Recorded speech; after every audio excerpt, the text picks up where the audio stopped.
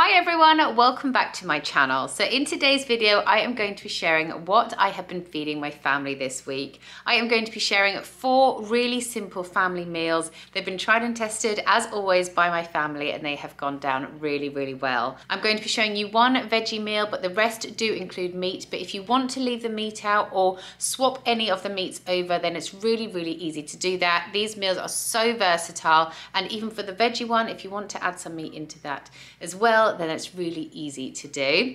If you're watching this video and you're seeing me for the first time, I would love for you to hit that subscribe button down below. I post a brand new foodie video every single Sunday morning on my channel at 7 AM UK time. So if you like these meals and want even more meal inspiration, then I would love for you to subscribe. Also over on my Instagram, I post loads of different foodie content, so I would love to have you over there as well.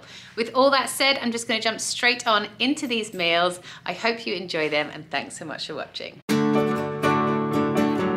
For dinner tonight, we are having a butternut squash and crispy bacon risotto. So I have just cut up half a butternut squash. The butternut squash that I got was massive. So this is the other half. I'll keep this and I'll make a soup with that.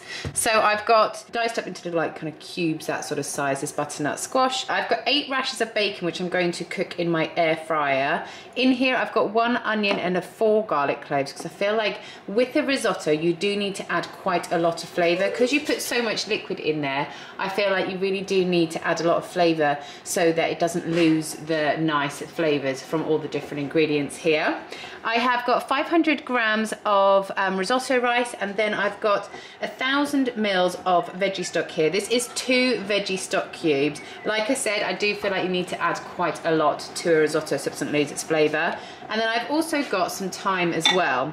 So what I'm going to start off by doing is just sauteing off my onions and my garlic in a wok. While those are sauteing, I'm going to add my bacon to my air fryer and cook it on 200 degrees centigrade for about 8 minutes, or until it's nice and crispy. While that's cooking, I will add my butternut squash to my wok and just fry that off for a couple of minutes as well before adding in my risotto rice. Again, I will just fry my risotto rice off for a couple of minutes until it becomes translucent, and then I will add in 2 heaped teaspoons of thyme. You also want to season this really well with some salt and pepper as well. It's at this point I will then add in my veggie stock. So like I said, I've got 1,000 mils of veggie stock here, and I always find I need to add in extra as well. So as my risotto rice starts to cook and absorb all those flavors and the water, I will just top it up with a little bit more when I feel like it needs it. So just keep an eye on it, keep mixing up your risotto, and once your bacon has crispened up and is nice and crispy, you can then just chop it up into little bits and add it into your risotto as well. I usually leave this to cook for about 20 minutes or so, and then it's just ready to dish up. If you want to, you can add a little dollop of creme fraiche to it as well for an extra kind of like creamy flavor, or you can just leave it as it is. For dinner tonight, we're going to be having a sort of cottage pie, but instead of having mash on top, I'm going to be doing little like layered potatoes on top. So I'm also going to be adding in a couple of extra kind of beanie bits to my cottage pie, and then I'll serve this with some peas on the side as well. So what I've got in here is I've got 1 onion and 3 cloves of garlic diced up, and then I've got some chopped tomatoes, these mixed taco beans, and they come in a little spicy tomato sauce. They are delicious and they add so much flavour to a meal. I cook with them all the time. I've also got a whole tin of sweet corn here. I've got 500 grams of beef mince.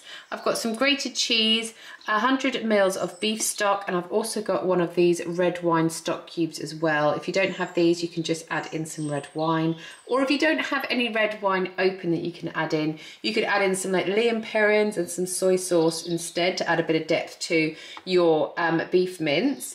Then what I have done here is I have cut up 5 potatoes into kind of like thin-ish pieces. These are little like rounds that I have cut up, and like I said, instead of making mash for the top of my cottage pie, I'm going to be using this instead. So once I've cooked up my cottage pie, I'll then just lay these over the top, and then I will just sprinkle the cheese all over the top of that. So what I'll start off by doing is just sauteing off my onions and garlic in a pan with some olive oil as well. Once those have sauteed for a few minutes, I'll then add in my beef mince and just brown that off. And I will also then add in my chopped tomatoes, my mixed beans, my sweet corn, my beef stock, as well as my red wine stock cubes and some salt and pepper as well.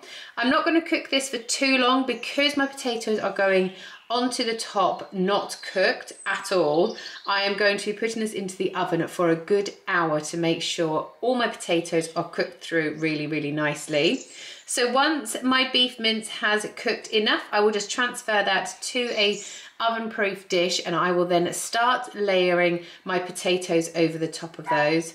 Once my potatoes have layered, I will then just generously put on my grated cheese, and then I'm going to put this into the oven on 190 degrees centigrade for, like I said, 1 hour, so 60 minutes. You want to make sure that you do cook it long enough so your potatoes are nice and soft. After this has been in for an hour, you're then just ready to dish up, and it's a really, really healthy meal because you've got your sweet corn and your beans in there, and it's a cottage pie with a bit of a twist by having a different type of potato on the top. This dinner is going to become a smoked baked halloumi. It's so good, and as you can see, it's vegetarian as well. So what I have got here is 1 pack of halloumi that I've just sliced up into kind of like thin-ish slices, as you would do if you were going to pan fry it. I've got 4 cloves of garlic. I have got different beans here, so you can change this up each time. You can just do all of the same beans if you want to, or you can do some like 3 different types of white beans. And then I have got 1 tin of chopped tomatoes, some smoked paprika, oregano, salt and pepper, and some olive oil. So what I'm going to start off by doing is I'm just going to drain all of my beans, and then I'm going to add them into a oven-proof dish. Once I've added those in, I will also add in my chopped tomatoes, 2 tablespoons of paprika, and 1 tablespoon of oregano. I will also season that really well with some salt and pepper and some olive oil, and then I'll crush in my garlic too. I'm going to mix everything together really, really well, and then I'm going to pop this into the oven on 180 degrees centigrade for 15 minutes. You want to make sure when it comes out, everything is nice and piping hot. Once it's baked for 15 minutes, you're then ready to just lay your halloumi over the top. And then I put this back into the oven, but under the grill.